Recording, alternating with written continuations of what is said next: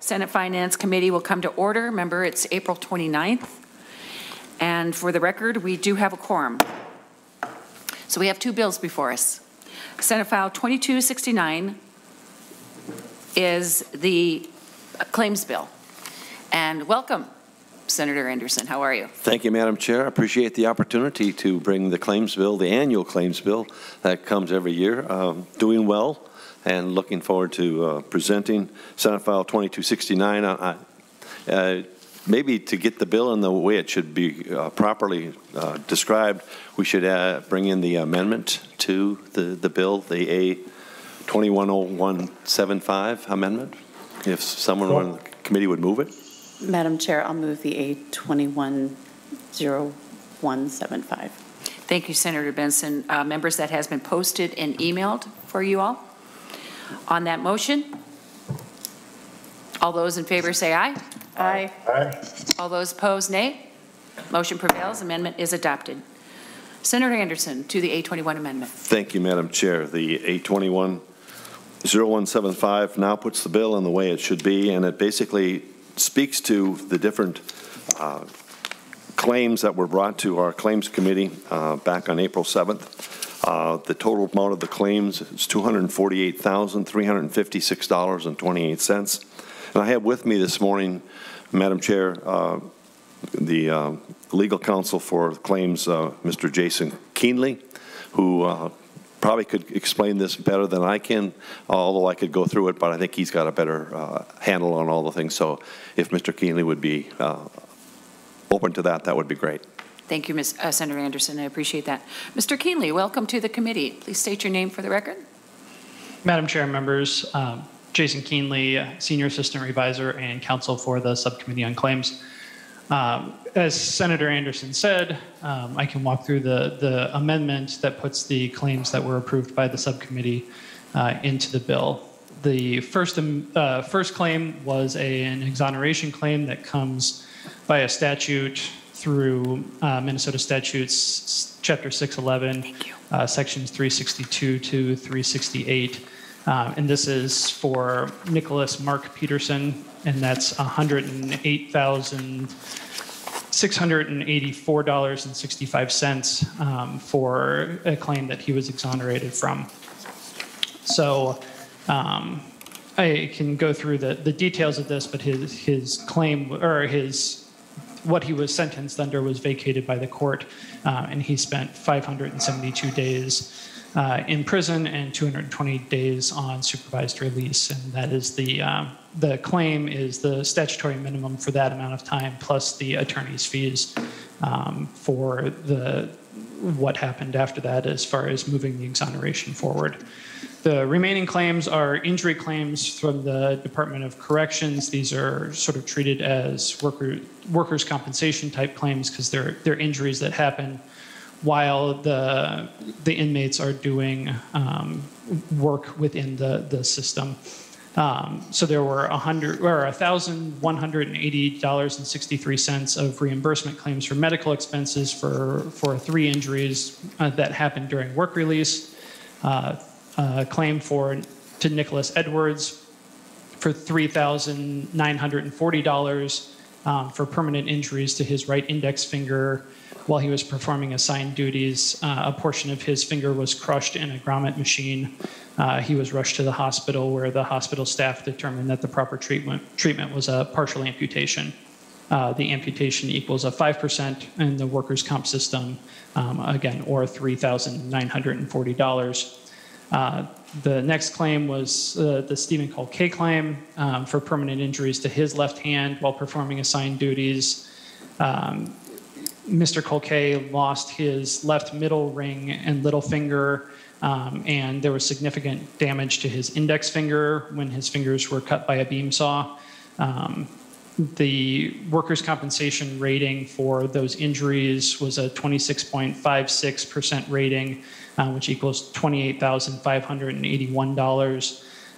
There was some lack of history and some complicating factors in his work history, but his disability is significant enough that the the subcommittee gave some wage loss, and to calculate that, they doubled the amount of that injury and added that on to the injury claim. So the total compensation for that is $85,743. The next claim is the Michael Schmidt claim. This is for permanent injuries sustained to his back. Mr. Schmidt stepped in a hole while he was mowing the lawn and felt 2 pops in his back.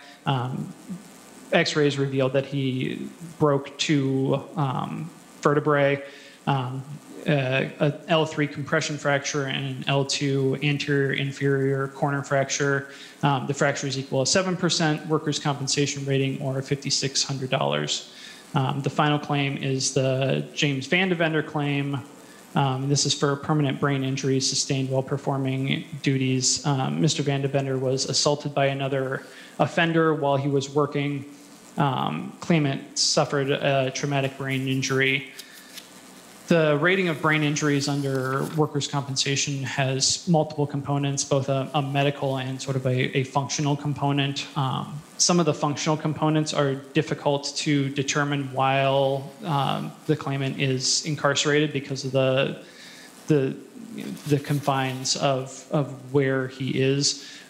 So the subcommittee awarded what is sort of a partial a medical minimum of what we know at this point will be the claim, and that equals $43,200. Unlike most claims for the subcommittee, this is not a full and final claim, but this is sort of pending our ability to gather enough evidence. Mr. Vandevender is scheduled for release this December, and at that time, in a subsequent subcommittee hearing, we'll be able to look at the facts regarding this as to how his function is outside of the correctional system and make a full and final payment. But this is, both sides, both the Department of Corrections and the claimant, at least believe that there is this amount of function loss.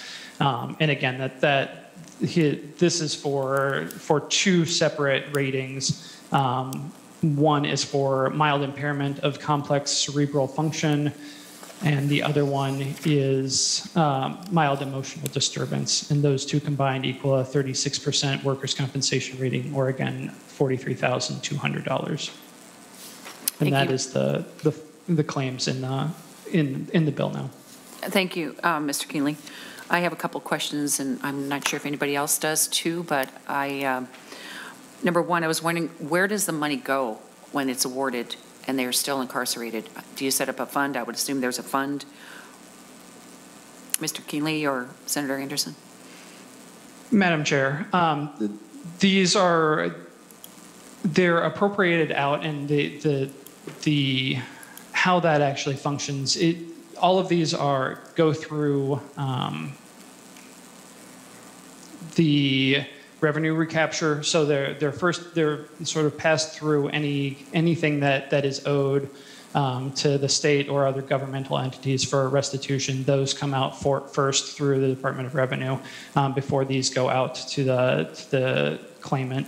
As far as the timing of these things, I'm not exactly sure when they get access to those if they are currently incarcerated, and that's something I can certainly find out and pass along to the committee.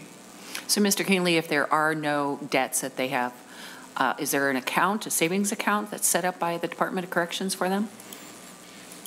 Madam Chair, I'm not sure exactly. Most of the claims that we end up with are paid out sort of shortly thereafter.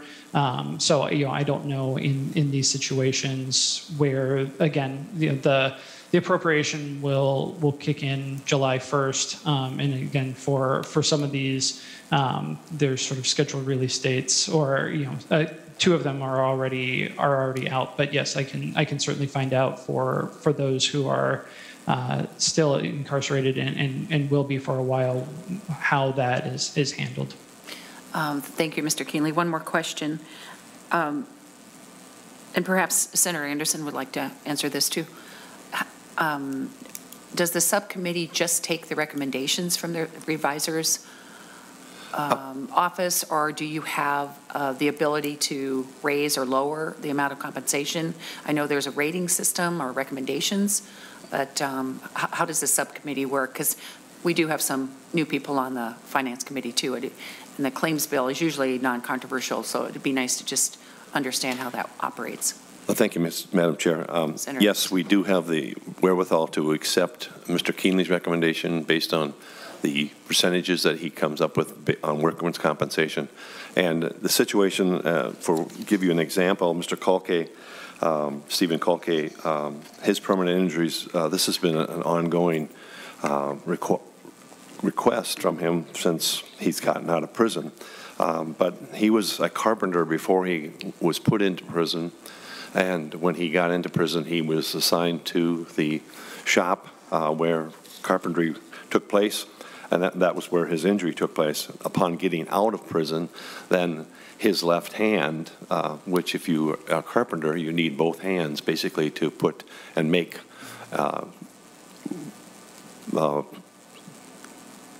wood projects, putting together a house or whatever it may be. So in trying to get a job after he left prison, it was very difficult with just that left hand, missing two fingers and then having one of the fingers cut off. And so basically he only had his thumb. And based on what Mr. Keenley had recommended, the compensation for his loss was $28,581. The request for Mr. Kalke from his lawyer, his representative, was over almost $250,000. We didn't think we could go that high, but we felt a little bad for, and a recommendation from one of the members from the House was that we double the amount of money that was given as compensation, workers' compensation, and add that doubling to his workers' compensation rating that Mr. Keenley had come up with, and that's how we come up with the $85,000. We really didn't have parameters by which we could go by, but we struggle with that one. I mean, usually most of these cases as they come forward, we accept Mr. Keenley's recommendation and go forward. But that one there, we just listening to the gentleman, he was on Zoom, the virtual webinar, talking to us along with his lawyer, and I think we must have spent a half an hour.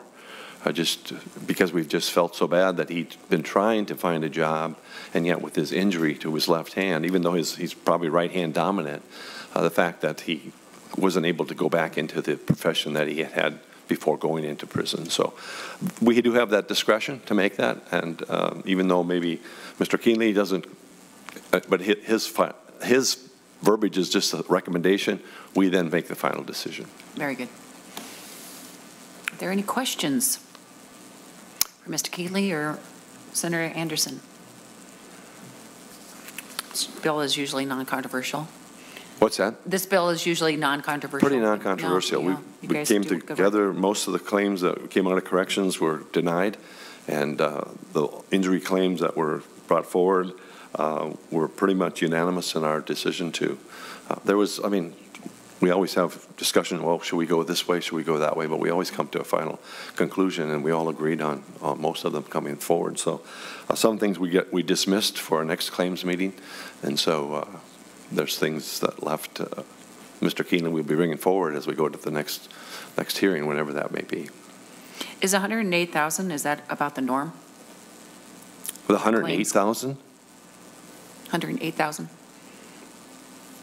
Is that it's for the awards per year for the claims department or claims commission? The claims is 248,000. Oh, 248. 248,356. Is that about normal? No, that's a little high. But because of the exoneration, the claim that is in there for the gentleman that was put in prison for over almost 2 years, that brought up the money a lot. And then the case of these injuries that took place while they were in prison. So it's I would say, just above the high mark, but not totally out of line. Mm-hmm. Well, very good. Okay, with that, Senator Marty, I'm sorry. Thank you, Madam Chair. I wanted to follow up quickly on the exoneration thing. As you pointed out, yeah, it was close to 2 years in prison. how much, do we have a statutory amount that that the Exoneration Act sets? And if so, what is it? Because you said that counted in attorney fees and everything. Madam Chair, I would have to defer to Mr. Keenly on that one. Madam Chair, Senator Marty, there is a statutory minimum. The minimum is $50,000 per year for while incarcerated and $25,000 while on probation. So that's what in this claim, that's what they sought. There are several categories for the exoneration claims that a claimant can file under, but in this claim, it was just for the statutory minimum plus the attorney's fees. Thank you. Senator Marty. Okay. Well, very good. Final comments, Senator Anderson, you good? Madam Chair, no, I just appreciate the opportunity to present and to hear Mr. Keenly's remarks and questions, and look forward to the bill moving on to the Senate floor. Excellent.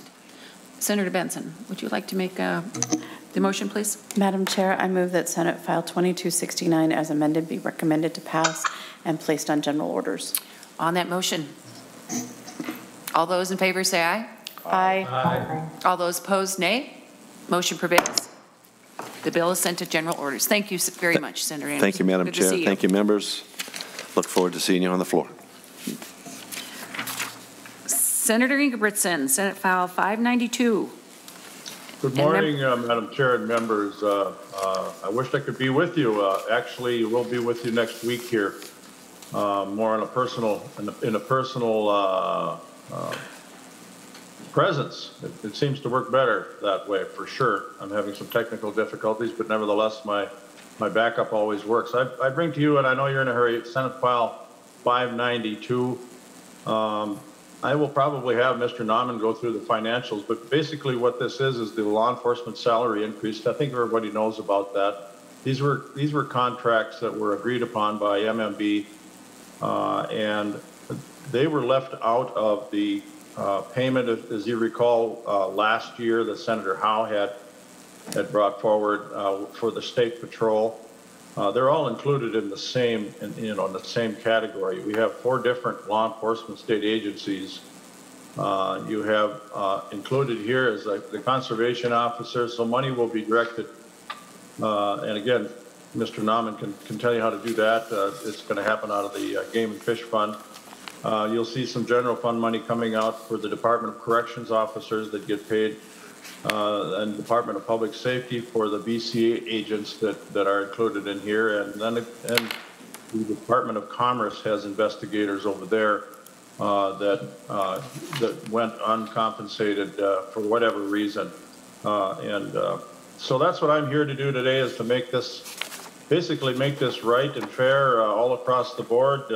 I don't think we have a whole lot to do with negotiating when it comes to salaries in the legislature. I think MMB does all of that, but nevertheless, it's a function that we have to do, is to appropriate the money. So with that, I can turn it over to Mr. Nauman if anybody has any questions at all on the actual numbers. Mr. Nauman, can you help us out with that? Senator Ingebrigtsen, actually, would you like your A19 amendment to be added before we turn to Mr. Turner to go through the spreadsheet? Yes, I would offer the A19. Senator Ingebrigtsen moves the A19. Okay. All those in favor say aye. Aye. Aye. All those opposed, nay. Motion prevails. The amendment is adopted. Okay, Mr. Turner, welcome. Hey, Madam Chair, can you hear me? Yes, we can. Okay. I'm going to try and share my screen here. All right, is the spreadsheet up? Yes, it is. Okay. Madam Chair and members, the spreadsheet lists the appropriations in the order in which they appear in the amendment. By agency, natural resources, corrections, public safety and commerce, and by fund. Then we have the total cost of the bill is in the lower hand right, or the lower right corner. And I'll just go through by fund here. The total cost fiscal year 21 plus 22 and 23 for the general fund is $8,927,000. Natural Resources Fund, $1,678,000. Game and Fish Fund, $5,035,000. Remediation Fund, $16,000. The Trunk Highway Fund, $23,908,000.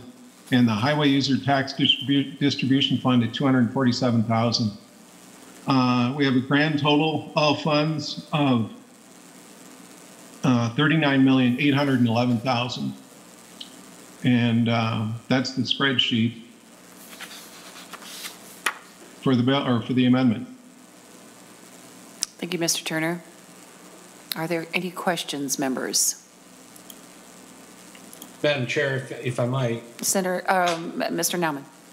Good morning. Madam Chair, for members, I want to make sure that it's clear that this appropriation will be ongoing. So these appropriations will continue into the tails. So the general fund number would be double the amount in 22 and 23, and similarly, the 32,940 number would double in the tail. So it's roughly in the $65 million range in the tail.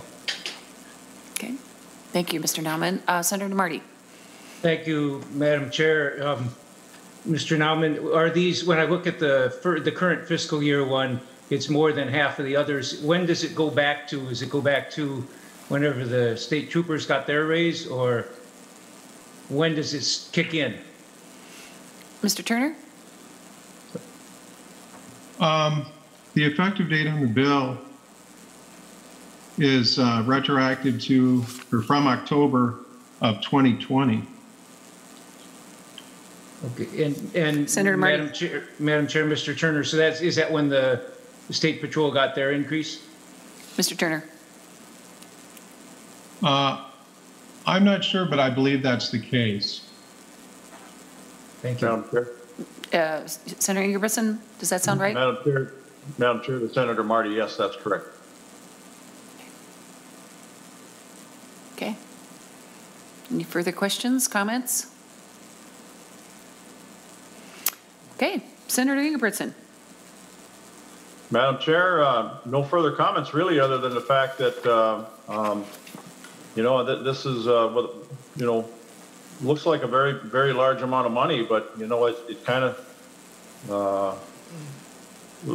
of questions the responsibility as to how this comes about and who's really responsible for it. And knowing that the legislature has to deal with this I think it's about every other year. I think they're 2-year contracts. I'm not exactly sure on that.